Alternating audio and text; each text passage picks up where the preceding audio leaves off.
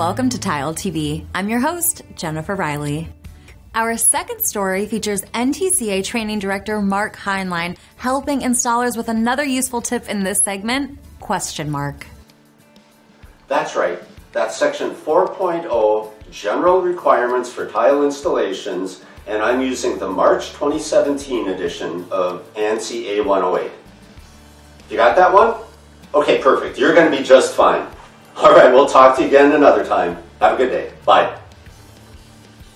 Well, hi, everyone. I just got off the phone with a member who is having a situation with a GC on a job site. This tile contractor is a member of the NTCA, and he uses the TCNA handbook and the ANSI standards in all of his jobs. He's also interested in becoming a CTI, so I gave him the phone number for the CTEF.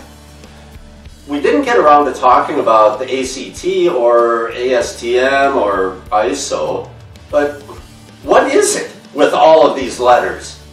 You know what? I call it the alphabet soup of the tile industry. TCNA is the Tile Council of North America and is the Association of Manufacturers of Tile and Related Products.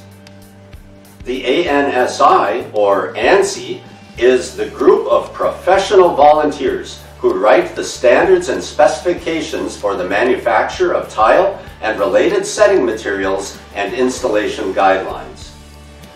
NTCA, or the National Tile Contractors Association, is the highly regarded association of tile professionals.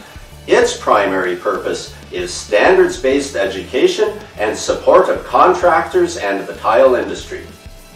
CTEF, or Ceramic Tile Education Foundation, further supports the technical training, education, and certification efforts at all levels of professionalism in the tile industry. CTEF oversees the CTI, which is the Certified Tile Installer Program. All of these organizations work together to support you and me in the tile industry. There are other ingredients in the tile industry's alphabet soup, such as ACT, ANSI, ASTM, ISO. You get the point, but I'm hungry. We'll save them for another day. See you next time on ?